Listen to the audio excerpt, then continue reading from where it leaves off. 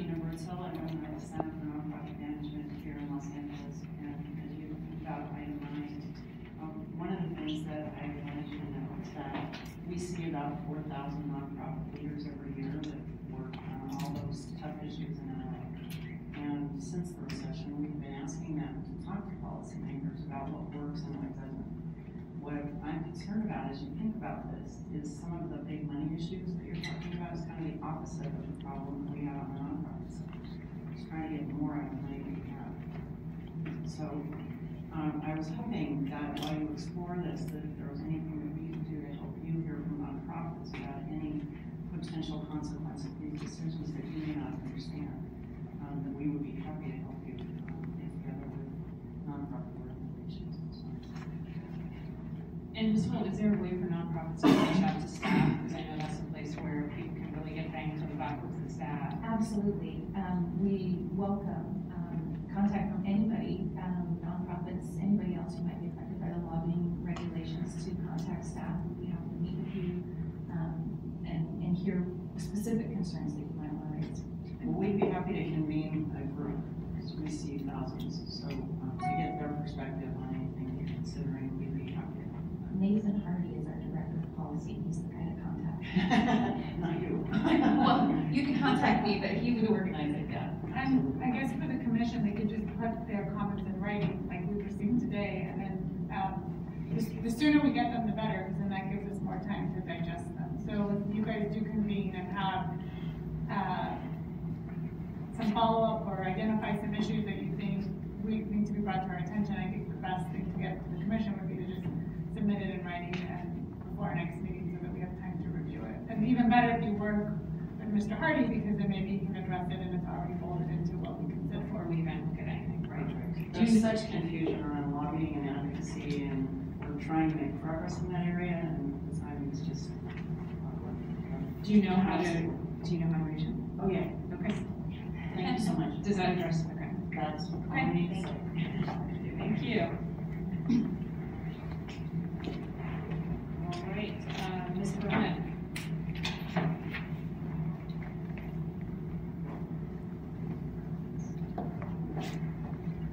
Good morning, and thanks for giving me the opportunity to speak and have a good follow-up to Regina. I'm the policy director of California Association of Nonprofits, and we are a statewide membership organization. We have over 10,000 member organizations in the state, and we represent the interests of nonprofits at every level of government and in the community at large. Some of this you probably already know, but there are we did a study called Causes Counting Economic Impact Report on California's nonprofit sector in 2014, and some of what we collected in that was information on all nonprofits in California. There are about 6,100 nonprofits, 501c3s in the city of Los Angeles, and that number is growing. They represent everything that you know. Many of them are grassroots groups. Most of them are small. They're food pantries and community choirs and pet rescues and everything else. And but our study also did an independent survey where we tried to figure out exactly what nonprofits do as part of their mission. And we discovered that most nonprofits, 60+%, engage in some sort of advocacy. They do research and public education, but they also meet with public officials. And they mostly do it at the local and city level. So the discussions that you're having around this are particularly germane to what nonprofits do. But the problem is that for most nonprofits, although they're very, very aware of their federal requirements, lobbying requirements, they probably are pretty unaware of city requirements, or if there are actually any city rules at all. Trying to be most honest about that. And so that's where we become very interested in this, because of course we want all of our nonprofits to do the right thing. And so we would like to make sure that they're able to do that by being as informed as possible. And so my hope for you in going forward in this process that you're in is to have as inclusive and robust process as possible that includes all of the nonprofits who want to be involved in this process. Whether it's in the informational hearings, or it's in some kind of discussion groups or whether it's a working group, but there needs to be some way to do that outreach to bring everybody in. And as Regina Birdsell said, we also at California Association of Nonprofits would be happy to help in any way that we can to make sure that that outreach is done and those public meetings happen so that you get that kind of. So I'm hearing a pattern, and I think it would be really useful, Mr. Hart, for there to be some, I think on the staff level, because frankly, so many things are worked out before, as everybody knows, before they get to us. And certainly everybody's always welcome to come and share their concerns with us. But before it even gets to the point where you need to try and rectify something, let's just try and make sure that it's, we have input from everyone who wants to get input in the first instance. So, And thank you very much. Also, just to clarify, I just want to make sure I'm understanding the comments. So the comments have been mostly focused on concerns that 501c3s would not be aware of the requirements, not so much that there's specific concerns with the policies we have before us today. Yes, because they wouldn't even know that you have the policies before you today. That's precisely the problem. So it's really both. And we recently had a situation where we had a stipulation with a nonprofit who had concern, or who inadvertently hadn't met some of our requirements. And I think what came out of that, and has come out in a lot of our stipulations, is always unfortunately, ignorance of the law doesn't mean that we don't have to comply. And so I think what I'm hearing is, separate and apart from the policy we're considering today, we should focus on outreach to nonprofits, and it sounds like there's 2 organizations before us today, so that we can train people with the policy, whatever that policy may be. But at the end of the day, obviously, it's on the 501c3's responsibility to become aware of their obligations under the law. That's right, we're totally aware of that, we understand that, we promote that, we have a compliance checklist on our website, we do workshops on compliance, but we know that it's hard to do that without more of a collaboration. Yeah. Ms. Berlin, can I ask an additional clarifying? Sure. Commissioner Dahan, is the concern not also that it would hinder nonprofits' ability to then advocate because they would somehow be not complying with the law? Right, we hear that from our nonprofit members all the time, that they're afraid to get up and speak because they don't know what the rules are. They're hard to understand even if you get copies of them.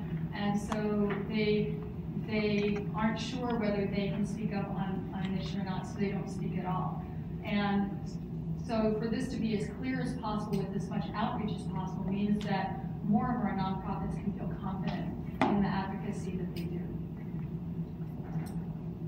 Thank you very much. I just want to apologize in advance for my pronunciation. Cheyenne Subrab Nayan. You can start by explaining. Sure.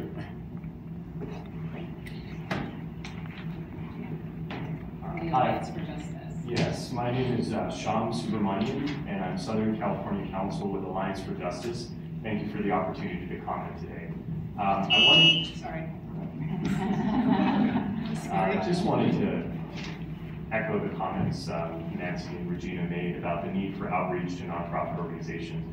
At the Alliance for Justice, we're an association of over 115 national organizations, and we provide legal support to hundreds of LA area nonprofits, including and especially 501c3 organizations, on the rules of advocacy, including the City of Los Angeles' lobbying disclosure rules. And to educate nonprofits, we develop trainings and also plain language materials. And in our experience, as was mentioned before, there is a lot of uncertainty, and sometimes full-time employees of 501c3s are unaware of the lobbying disclosure rules, especially if they're not full-time lobbyists and advocate for the city as part of their organizational responsibilities. So we would just request, as part of the review process, targeted outreach to the 501c3 organizations in the city, as well as a special hearing for these organizations to hear their input. And we think that this would really be a good way to solicit input from them on their unique role in shaping city policy and to solicit their input. So again, I want to thank you for the opportunity to comment today. Thank you very much.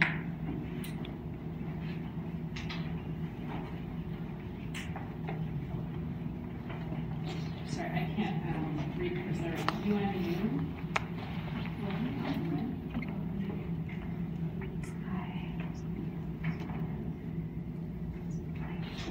Good morning, Commissioners. Thank you for the opportunity to speak before you. My name is Eva Unique, Staff Counsel at Public Counsel. Public Counsel is a public interest law firm representing over 250 nonprofits in LA County. We work to develop the capacity of underserved and low-income communities by providing free legal and capacity building services to these nonprofit organizations. I just wanted to take the opportunity today to thank the Commission for its efforts to preserve the robust exemptions for 501c3 organizations, which is consistent with our position in previous comments that were issued way back in January of 2009. We look forward to further discussions on this matter, and we intend to monitor this closely. Thank you. Thank you very much. So, again, I'm glad that so many representatives from nonprofits are coming, and I think everybody on the commission, and that I hope I speak for the staff as well, welcomes these more detailed discussions, and I think that it will make for much better proposals when it comes to that. So just to clarify, our timeline right now would be our next meeting, we would actually look at specific proposal language, right, depending on today? No? No, this is actually, we're kind of in for the long haul on this. We're going to have a series of meetings that are just conceptual in nature, and then once we've decided conceptually on all of the aspects of the lobbying ordinance, then we come back with specific language. So we're looking at months of discussion. So based on kind of what we're hearing now, would it make sense that maybe we should have a comeback conceptual on this 501c3 specific issue that people are raising? We could, although I think some of what Mr. Hardy will talk about might alleviate some of the concerns, because we are actually recommending that the current exemption be preserved and expanded so that it would apply to more 501c3s than it currently does. Okay, and the only reason I'm kind of pausing is because it seems like at the end we're all going to be on the same page, but it seems like the feedback we got from some organizations is that they're not that aware of what we're doing yet, so they may not know that we're all going to get to a happy place. So I'm wondering if we could just align our timelines so that when we are at the happy place, they're there with us too. Yes, absolutely, and we have done extensive outreach about this process already, which is the fact that so many people are here to be able to comment is a affirmation of that. But we will continue to do that, and we'd love to hear from them about ideas they have for further engaging their constituencies. Ms. Pritchard?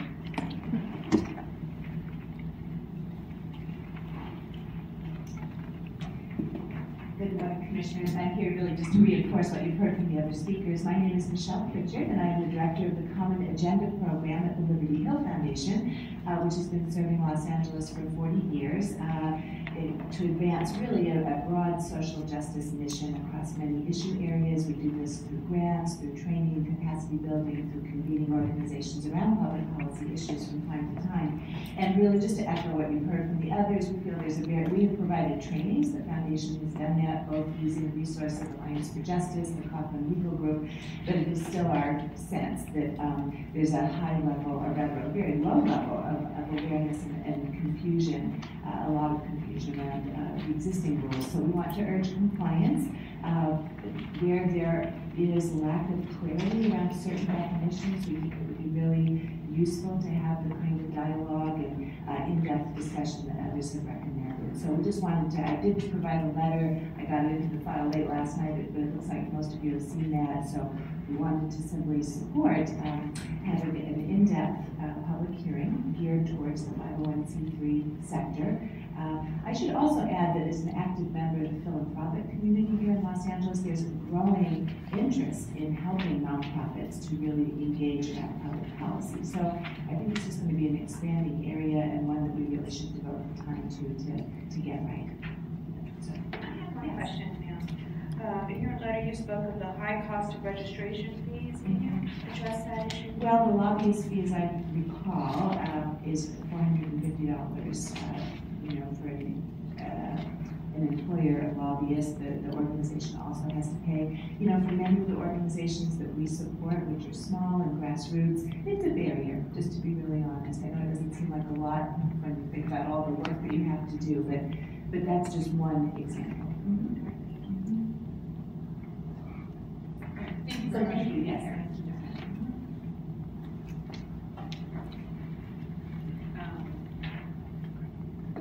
Mr. Clement, item number 9.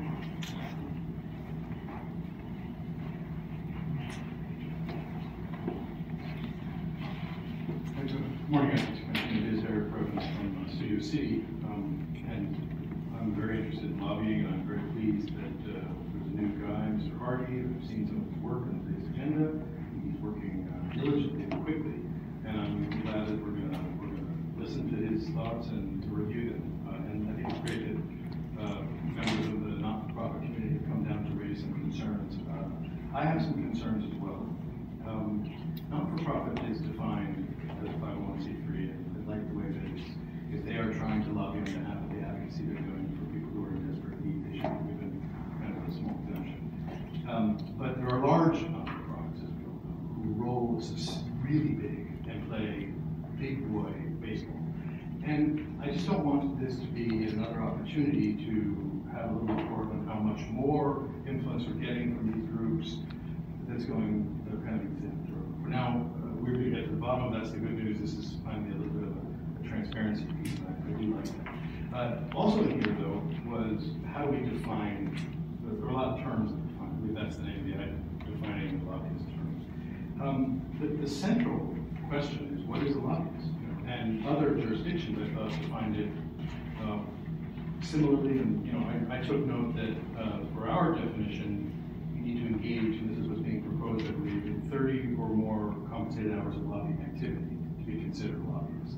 Unless, correct me if I'm wrong, you're not a lobbyist. But that is a lot of work. I mean, so in other words, if I just came in as a specialist like Mr. President, I'm going to take 3 minutes, but imagine if I had 15 hours to get this. You would want me to disclose that if I were taking money to get it done, I think. So I just think we have to be cautious. Others define it completely, anyone who receives compensation, So that's the kind of a standard that the guys in the back don't like at all, because then they can't slip in little helpers. So that's something to seriously consider. Chicago also defines the, 3 buzzers for Mr. President, that's a sign of respect. The legislative administrative matter is kind of the benchmark. Anything that the council is going to approve or weigh in on is considered something you want. But they have something which is also anything determined by an elected or appointed official. And that opens up a whole other can of reforms that I think we'd like to see with maximum transparency. So that said, the top 10 list in lobbying that we have has not worked at all. The numbers keep getting bigger and bigger, the rich keep getting richer and richer, and nobody knows about it, despite the seasonal article in the newspaper that says, whoa, they don't even say, nobody knows that Englander Economic is the #1 or #2 every single time. And they can't connect the dots that Mitch Englander, the council member, and Matt Cannavy, the son of the supervisor, are related to that firm because it's just in the bowels of our catalog of records. So disclosure is good, but we also have to get the word out. And that's why Heather, in this new era, is going to do as much as she can to bring forward this kind of stuff. And thank you for your support. All right, thank you for your time. We have one more public comment on item number 9, Mr. Kurtz.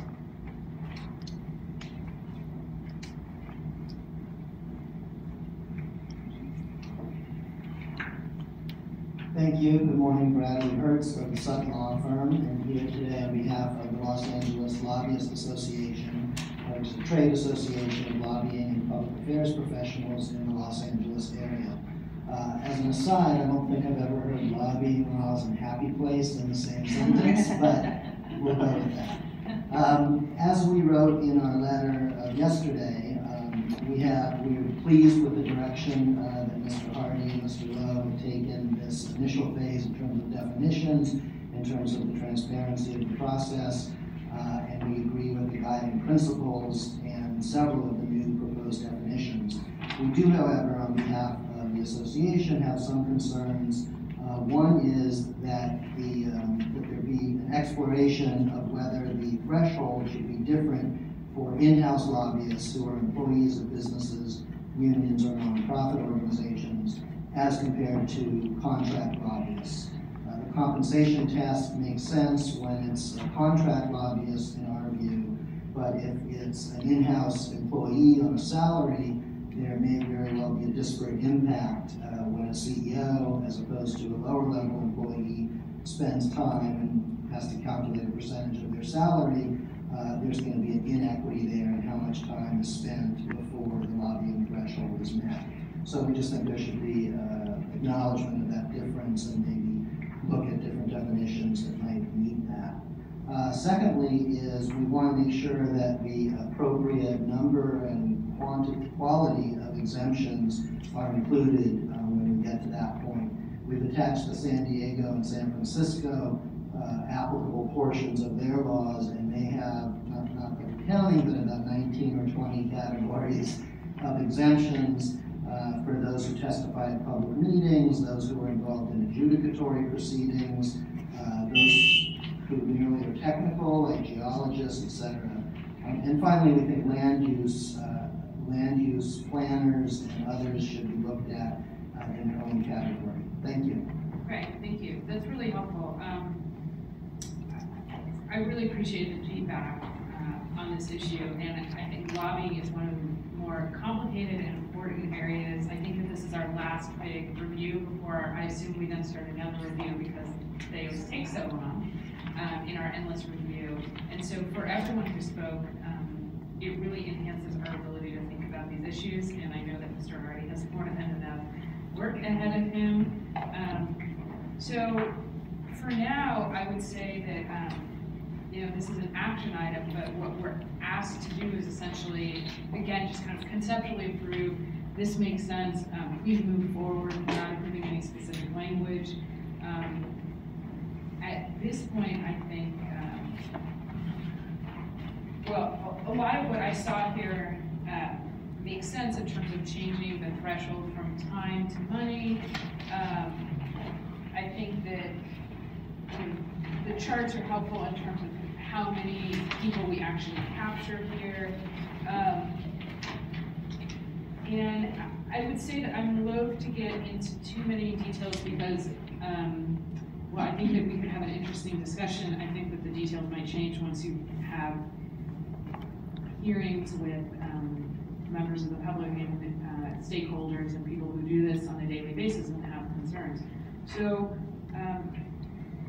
my feeling is that we should definitely ask any questions that we have with the understanding that this may change. Well, I actually did question changing from the hours to the amount, just because having had some experience working in the government affairs, and I definitely agree with one of the letters that we received about that 2,000 kind of being disparate, just being different between the higher paid employees who do this work versus people who just kind of do some of the technical stuff that don't necessarily do what I think lobbying is supposed to capture, right?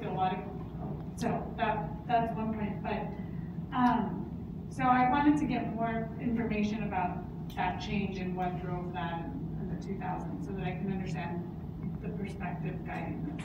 Sure.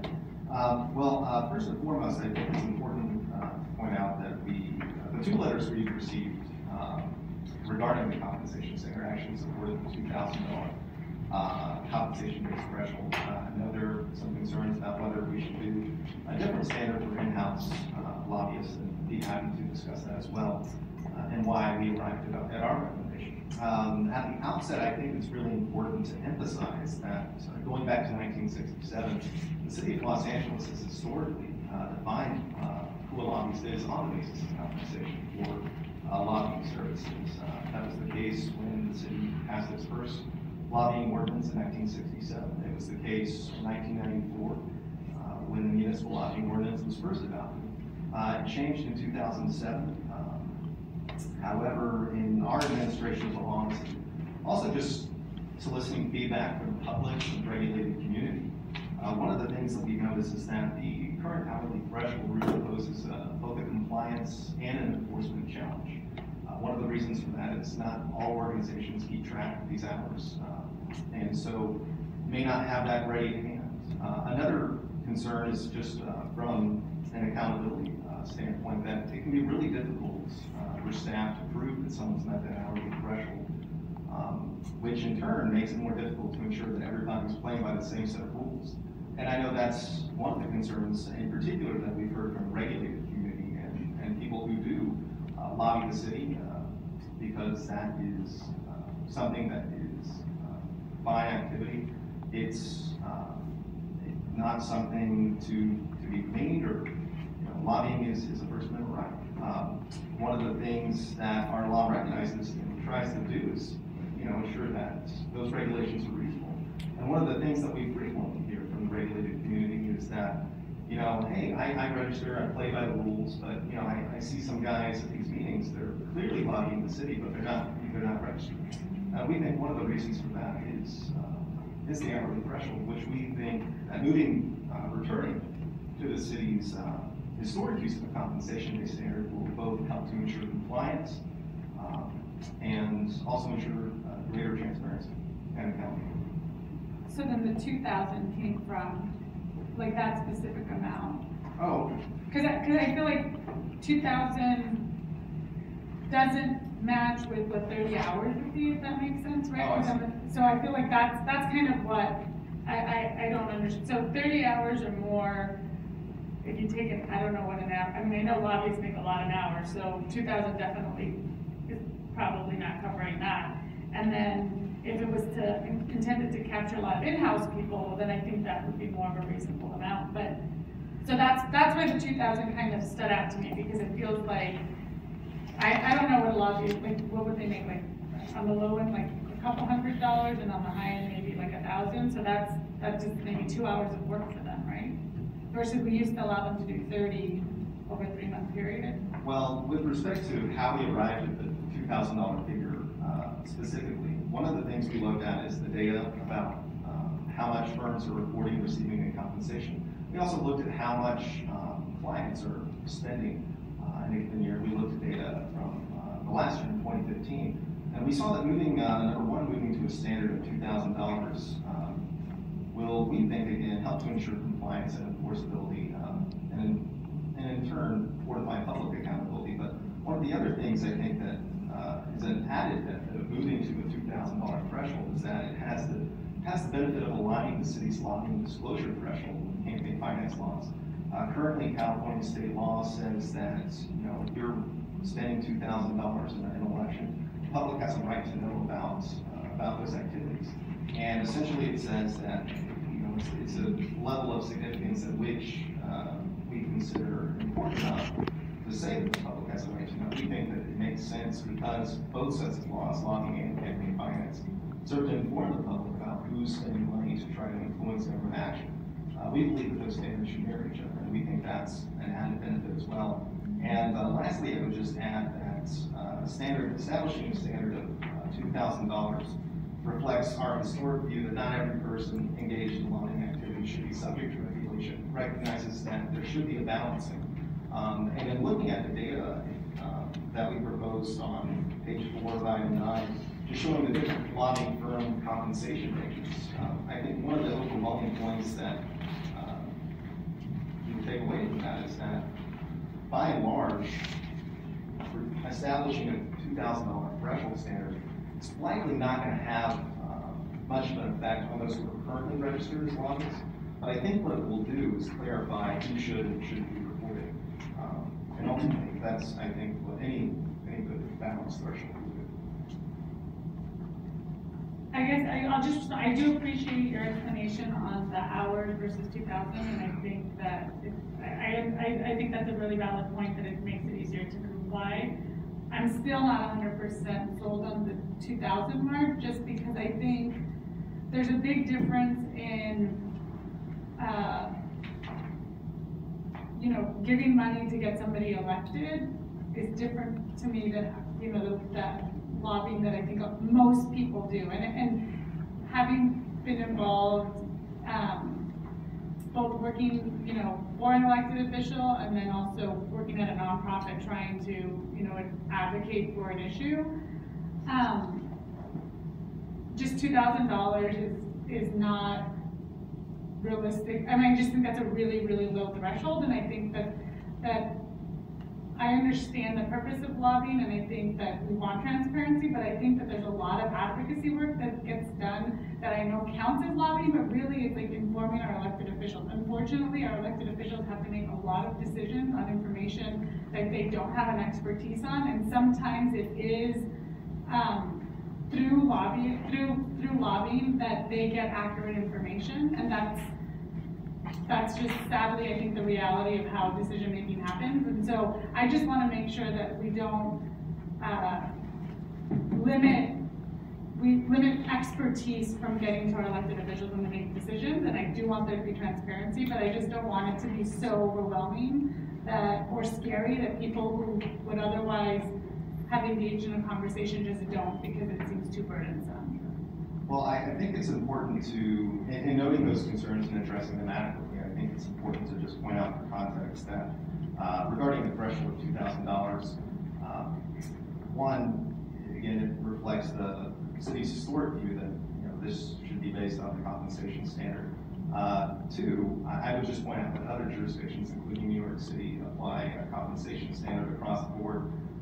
In New York City, their compensation definition is broad, but registration is requiring a point of $5,000 on an annual basis. And we think that $5,000 we thought would be a little high for the city of Los Angeles when we looked at the data, because we want to ensure that one, you know, we want to make sure that it's reasonable what we're proposing, but we also want to make sure that it's capturing the level of activity that historically we've deemed that's important.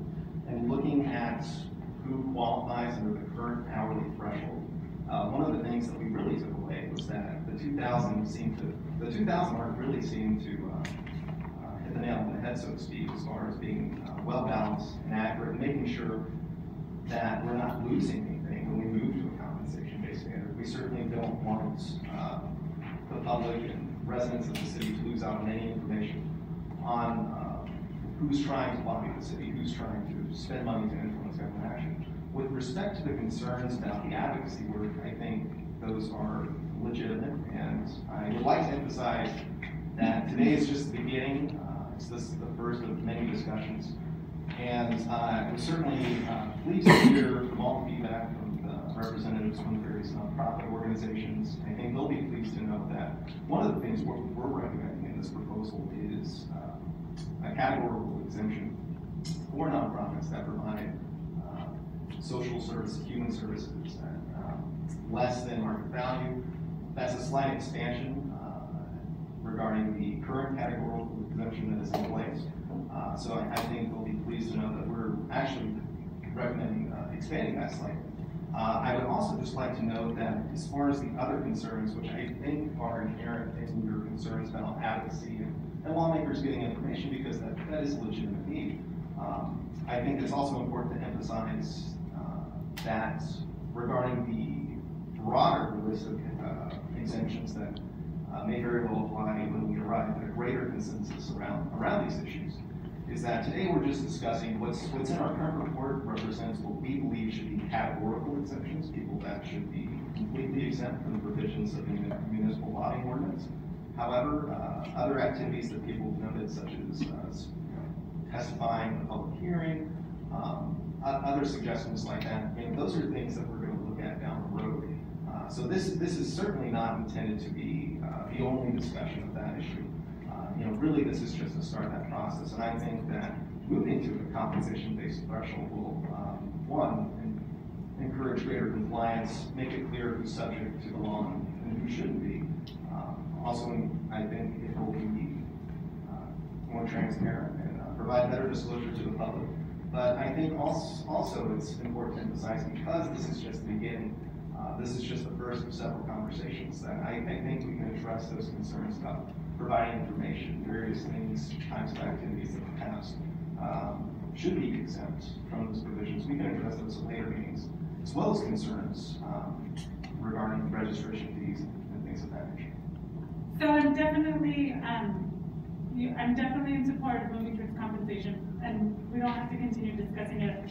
I don't have it at this point for the 2,000, but I will say before I can vote to support the 2,000, I would like to see more of that data, because what I heard you say is that most of the lobbying kind of far exceeds that. So if we raised it a bit, I still feel like we're going to capture a lot of it, and I've seen our lobbying reports, and it tends to be the same big people, and it's same, so I think, so to get me a 2,000, I have to see data that shows that, if we didn't do 2,000, we were going to lose a big amount of people. But I think if we went a little higher, we'd still be okay. And it sounds like New York's been fighting at 5,000, so even that already seems like it could be something we can start off at. Well, So that's all I'm saying. We'll look at that when we come with a specific number. That's just so you know, that's where I'm going to be looking. In the same way you convinced me to go on the compensation way, I could very likely be convinced to do 2,000, but I'm going to need more information on that data. We need to get to our happy place, Mr. Harvey. It's ultimately on you. Well, that's where that's what we're here to do today. I just want to echo Commissioner Dahan's concern, and I would love to see data on how we went from $4,000 in compensation a quarter to $2,000 for the year. Sure. Before I would be willing. And I have another question.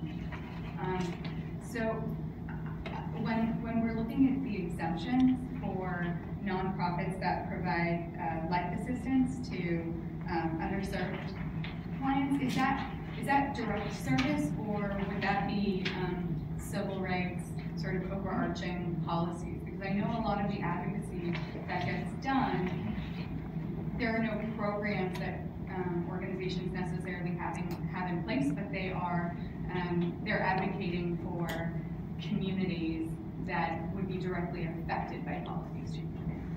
Well, I'm glad you pointed it out. One of the things, again, as you point out in our current recommendation, which is in modifying the exemptions so that it applies to any 501c3 organization that provides basic life assistance directly to disadvantaged individuals, either free of charge at below market rate or based on their income or ability to pay.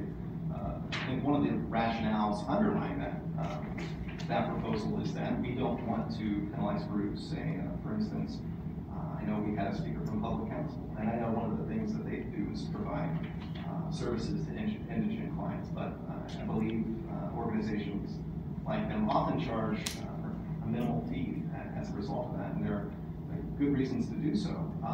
We wouldn't certainly want to discourage that sort of activity. That's good social activity, and we don't think that necessarily that specific type of work or advocacy should necessarily fall within the scope of the city's lobbying laws.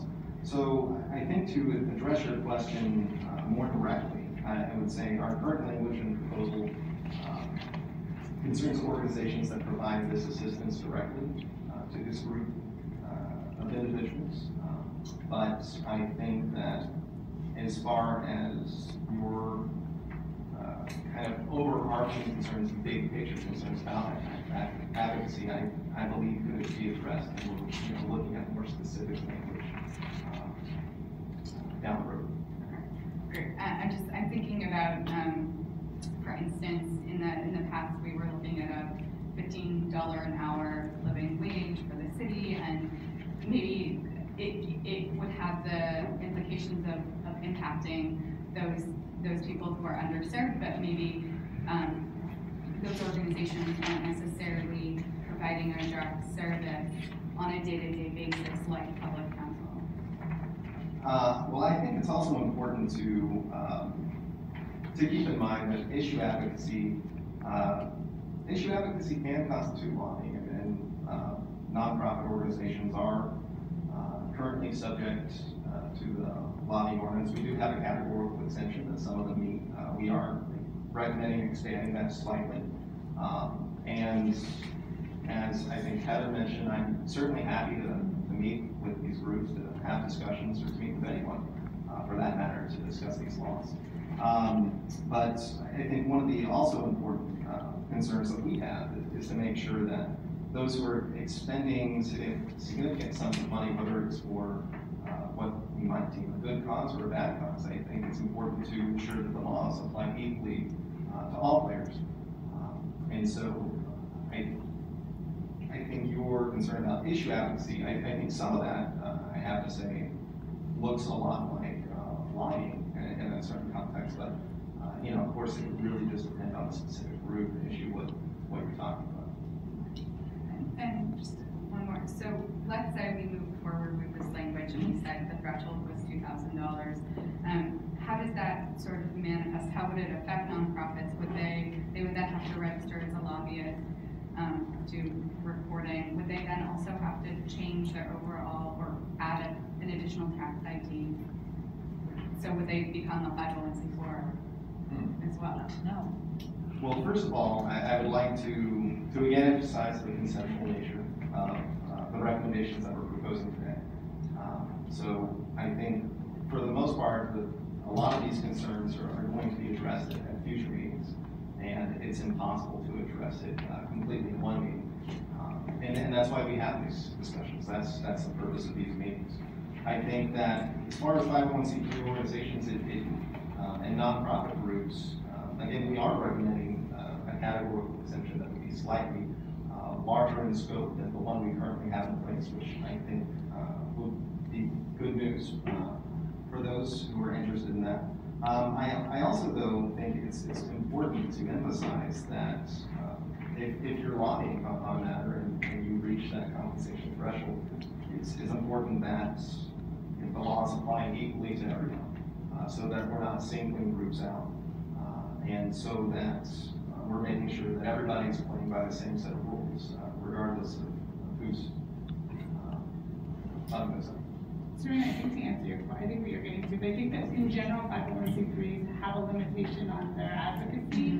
So I think it's separate and apart from our rules. So if anything, this might just provide more transparency for them in terms of their own 501c3 tax compliance. But I do think what you're raising is, oftentimes I think 501c3s are more like conveners, and they act to, you know, get individuals who wouldn't otherwise have access to elected officials or understanding of issues. And so I guess our questions are kind of around, okay, so we understand if they're directly advocating for something and that's going to benefit a program that they have. But let's say in general they care about, as Serena mentioned, you know, this $15 wage increase, minimum wage increase. If they were letting their members know, helping set up meetings, but at the end of the day, was there individual members who showed up and spoke to that elected official, or they collected the letters and then they mailed in the letters? Or on the flip side, they distributed the address and told people who they needed to contact? Would that qualify as lobbying under our policy? Well, first of all, I think if you go back to if you go to the report and if you look at in our definitions on page 5 of item 9, where we propose a new definition for the definition of lobbying organization, our laws currently refer to entities as in-house lobbyist employers, or termed just that, lobbyist employers. And we also have an entity under the current law called major filer. Now, currently, major filer refers to persons who spend at least $5,000 in a calendar quarter to attempt to influence the city matter for public relations, media relations, public outreach, and similar activities of that nature. Because the MLO expressly provides that the citizens of the city have a right to know the identity and interests that attempt to influence decisions of city government and the means employed by those interests, these persons both are subject to the laws as they speak. Can you clarify who these persons are? Sure. So I'm talking about the major filer provision currently in the city's municipal lobbying ordinance. But in the scenario I gave you, would that be the nonprofit? Is that who you're referring to? Yes. So the nonprofit who spends its money organizing its members or individuals or whoever, citizens, to come speak, they would then qualify under this provision? So under this provision, yes. What we are proposing is that if you spend $2,000, whether you're a corporation a nonprofit organization or just a person, if you're spending $2,000 on media relations, public relations, advertising, things of that nature, to influence the city matter, if you're going to spend that level, we think it's fair that if we're going to subject lobbyists to a $2,000 threshold, that those entities should be required to register as lobbying organizations, because essentially that's what lobbying is attempting to influence the city matter. And again, the current provisions in the MLO and the principles that are enumerated in section 4801B speak to the guiding principles of laws, and those persons are currently subject to the law if they spend $5,000. It would be a major fiber under our current provision.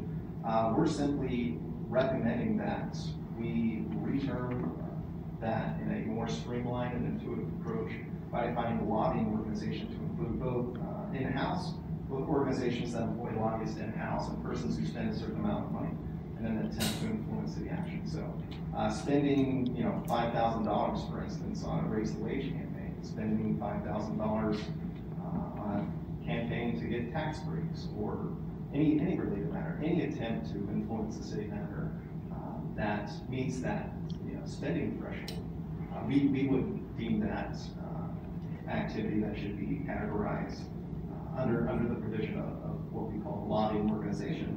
And one of the reasons that we differentiate that, and we believe it makes sense to group these two groups together, is that in contrast to lobbyists and lobbying firms that receive money to influence action, lobbyist employers and major finders spend money to influence action, and we believe it's appropriate, therefore, to treat them similarly as lobbying organizations.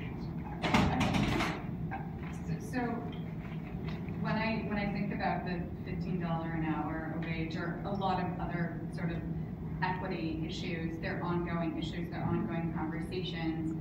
I guess my concern is if that's not crux of the core focus of an organization and most of their efforts are focused on education or convening, surely someone like an organizer in an organization who's bringing people together over the course of a year is going to make $2,000 in their salary. Would they then, an organizer who is definitely not in what I think of it in the category of lobbyist, would they then be forced to register?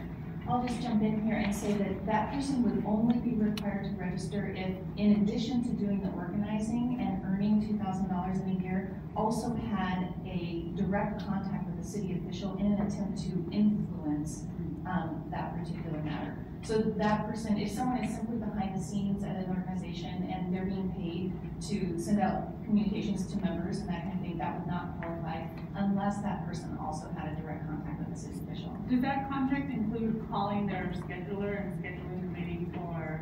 No, we do, and I think Nathan has mentioned this, that we haven't put in front of you yet exempted activities. We've only presented categorical exemptions, but ministerial actions like scheduling a meeting, that would not be considered.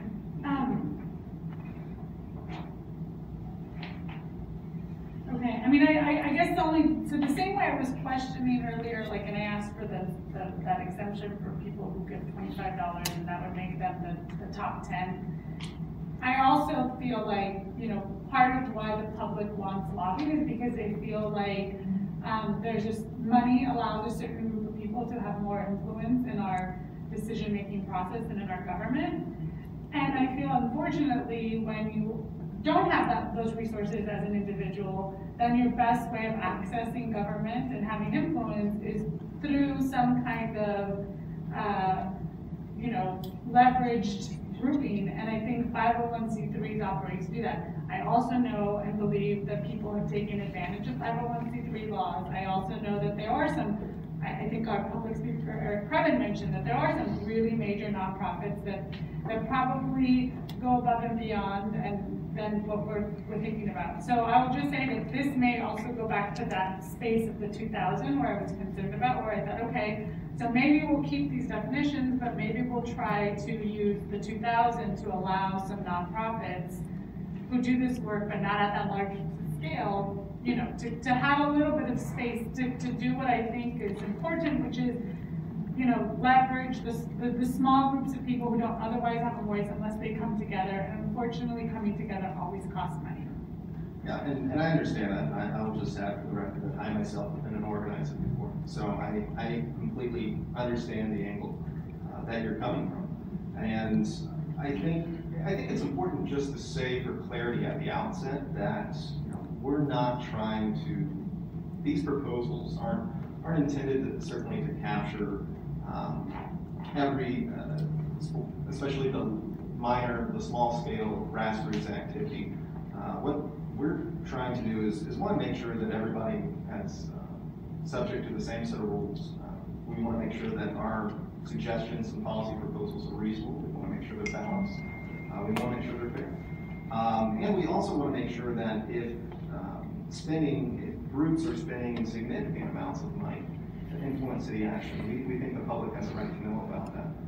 One of the things that you alluded to, Mr. Previn alluded to, is that there are certain nonprofit groups who have, you could argue, abused some of those rules. And that's one of the reasons that the state ended up passing some of the legislation that it did regarding dark money, because there were groups essentially hiding money and funneling it through different channels to avoid public disclosure.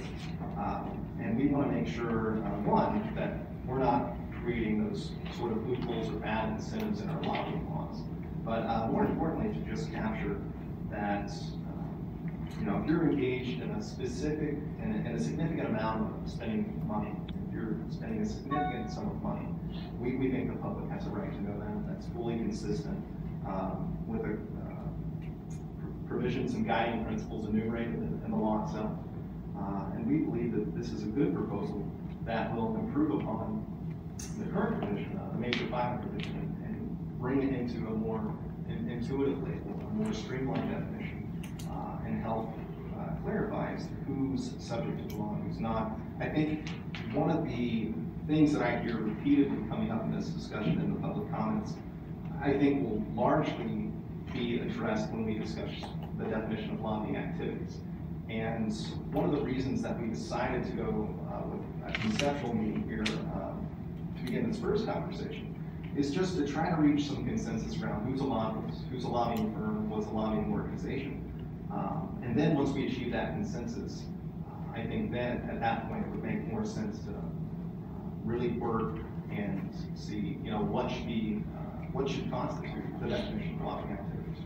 Yeah, I agree, and I think we're just giving you feedback, and I think we're all on the same page conceptually, but I think the devil's in the details, and I think that there's some seems like there's some concern about nonprofits, and so in what you presented, I'm seeing two ways in which we might address. One would be maybe the 2,000 amount, and then the other for later, because we haven't seen any specifics, will be towards the fees, right? So I think we all agree there should be transparency, but then there's that barrier. If they're going to have to register as a lobbyist, and it's going to be $450, and then all the costs of tracking and hiring counsel for, whoever it is that advises them on the filing of their reports, those are extra costs that this nonprofit's now taken. So just something to be aware of. And when we look at that next aspect of the process, how can we'll allow for transparency, but maybe we'll have some kind of tiered, something else that addresses this issue that I think we've heard everybody raise.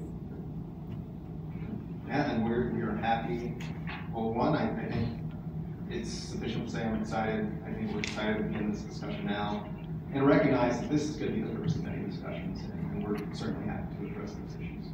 I'm sorry, I know we spent a lot of time on the 501c3s. I do want to say that I am interested in the land use issues, only because, and I'll just disclose, I just purchased a house that's on city property, and I know we have a homeowners association, and we've had some issues that we're going to have to talk to the city about, and so I think, I'm just curious to see what activities, if our association had to hire a lobbyist to get us access to be able to address some technical issues on our property.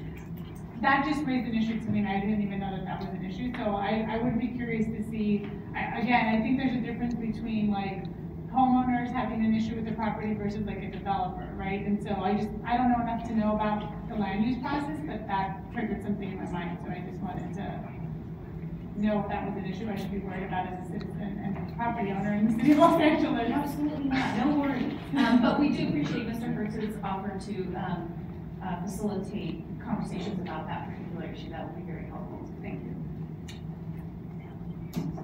Okay. I don't have any more questions because I think things may change, but I think the discussion is really productive. Are there any other comments or questions before we essentially approve? Almost nothing at all. But conceptually, thank you for your time and conceptually approve recommended definitions with the understanding that they may all be changed. So I would move to do so, to approve the recommendations in attachment A. I'll second. Okay, all those in favor? Aye. Okay, thank you, and thank you for everyone who came out to give public comments, and I do hope and encourage that you'll speak with Mr. Hardy and the staff, and you know, we may all be able to get to our happy place very quickly. We have, that concludes the action items for today.